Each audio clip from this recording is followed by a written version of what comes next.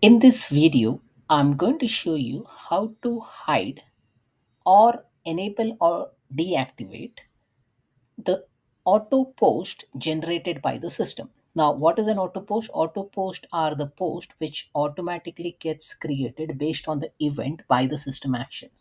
So take for example, if you have created a case, now system automatically will add a record which will say case was created by so and so person.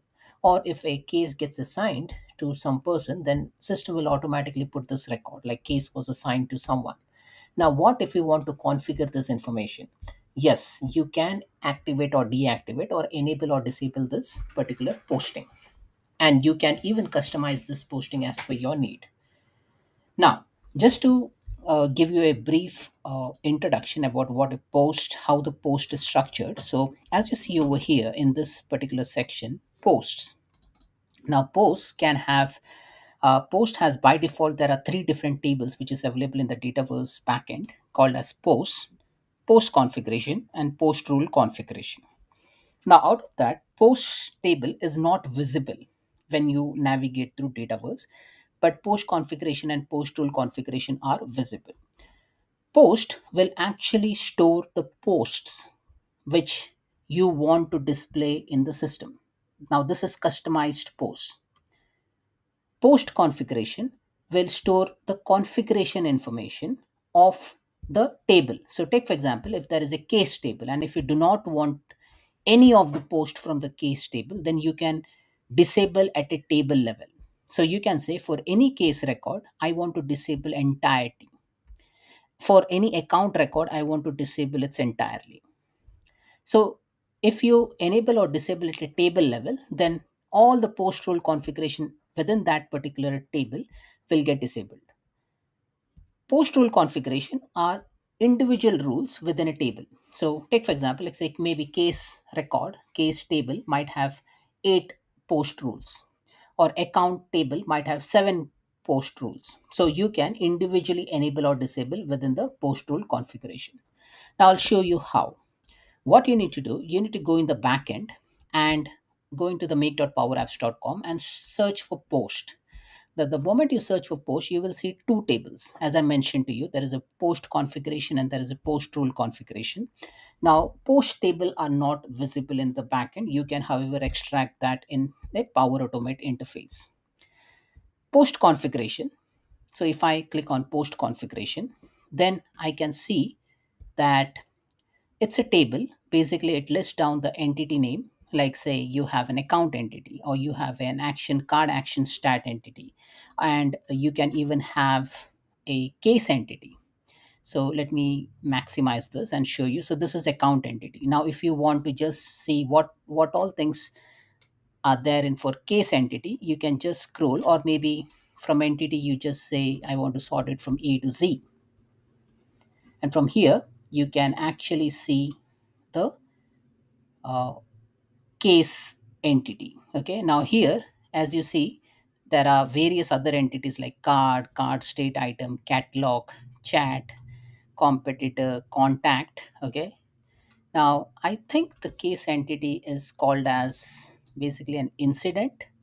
So if you see here, this is an incident. So entity display name is case, internal name is incident, wall enabled is yes.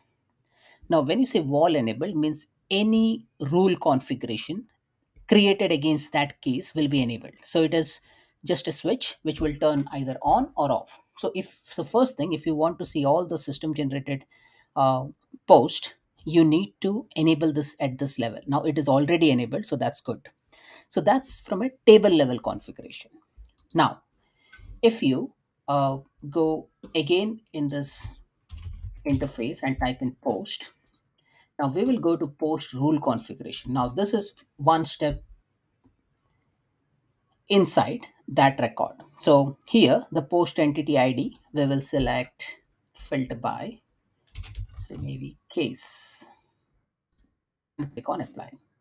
Now here you will see that there are various post rule configuration, and here individual items are either active or inactive. Now as you see here, case closed for a contact.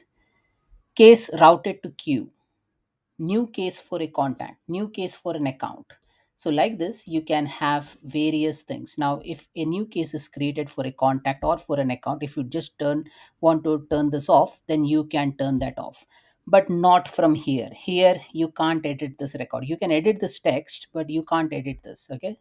So in order to make it active or inactive, what you need to do is, first thing, you need to go into your whatever application you have, say model driven app, or say in my case it's customer service hub application. Now what I will do, I will click on setting over here and click on advanced setting.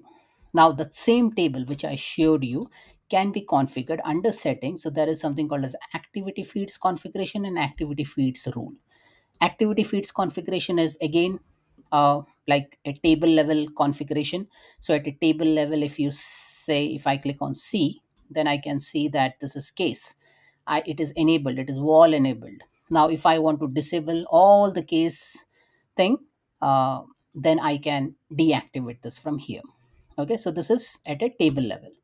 Second thing, if I want to disable or enable individual items, then I can go into that activity feeds rule and I can activate or inactivate. So take for example, if there is a new case for an account, if I want to activate this, I'll just select here and I'll click on activate, and this will then enable the activation.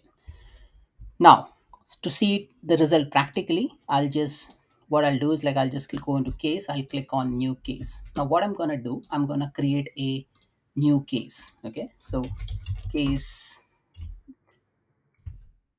maybe 19th March. Okay, and I will, the customer is maybe someone from Adventure Works. Okay, and what I've done is I have saved this record now. Now, if you see here, this timeline, here it says case created by Girish for account Adventure Works. Good. I will change the owner. I will change the owner from Girish to say maybe Alex. And once I do that, I'll click on save. And then in the wall, it should put a record that this case was assigned to Alex.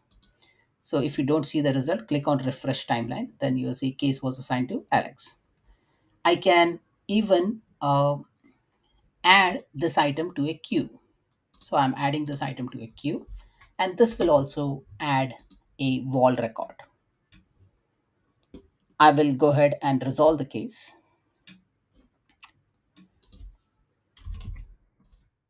And this will also add some information into the wall.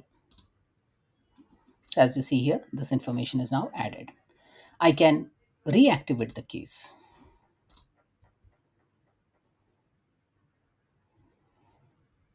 And if I just refresh the timeline, I can see that item is added over here. It says case reactivated by so and so.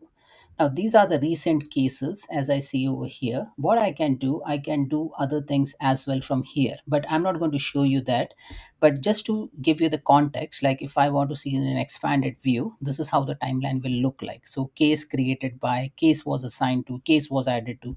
So take for example, if you have a requirement that we don't want to use what is there or what is provided by the system over here. So when a case is created, I don't want to see this record. Or when a case is added to the queue, I don't want to see this record. So if that is the scenario, then what you need to do, you need to first identify what is the action. So it is case creation for an account, case addition to the queue.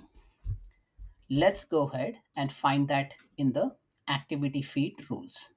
So case creation for an account, so that is new case for an account. I'll just select this and I will deactivate this. And it will automatically get deactivated. Another one was case routed to a queue. I will come here, click on deactivate, and this will get deactivated.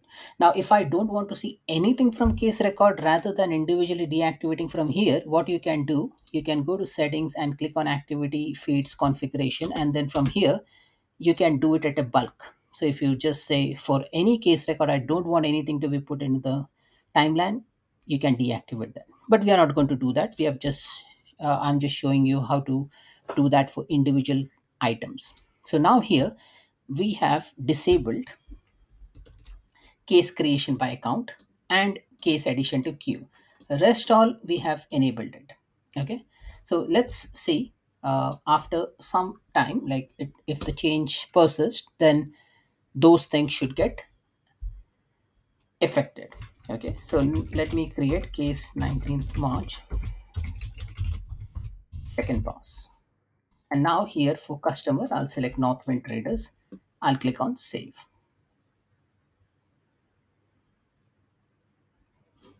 Now if I refresh the timeline, then I should not see that case creation record. Now it's not there. Earlier it was there, but then we have turned it off. Let's do one thing. Let's change the owner. Now if we change the owner from Girish to Alex, we haven't made any change to that, so it should post automatically to the timeline. So you should see the case assignment in the timeline as we haven't touched that line item. So this is there. Then we have disabled addition to queue. Okay, so if I add to queue, then I don't want that information to be posted in the timeline. So I've done that. I'll click on refresh timeline. Nothing has come up. I'll click on resolve the case. Once I resolve the case, then we haven't done any change to that. So it should automatically post the item to the timeline. So as you see over here, I just refreshed the timeline. Now here, the information is there.